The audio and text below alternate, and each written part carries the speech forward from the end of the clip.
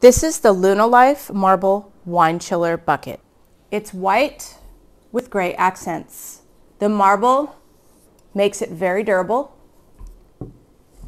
and it keeps the wine chilled. On the bottom, there are 4 anti-slip pads so that it doesn't move around nor scratch the surface. Place the wine chiller in the freezer for about 15 to 20 minutes and it'll be perfect for a bottle of wine. Time to place a 750 milliliter standard size wine bottle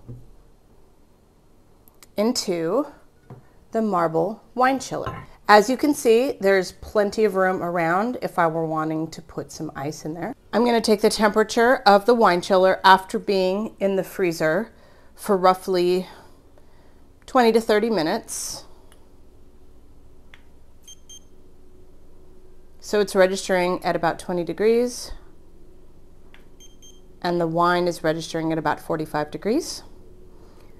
I'm going to leave this in here and let's see how we go. About 30 minutes later, I did not add any ice in there.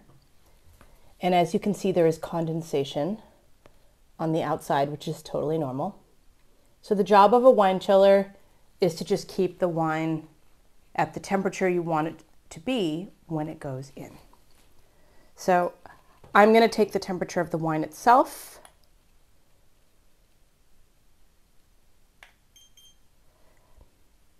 and it's about 46.8 degrees, which means it kept its temperature steady for the time it was in there. Thanks for listening and watching my video. This is the LunaLife Marble Wine Chiller Bucket.